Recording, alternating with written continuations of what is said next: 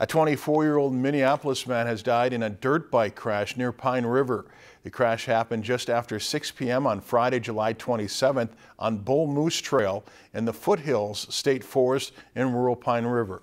Cass County Sheriff Tom Birch says a dirt bike driven by Jackson Snenderich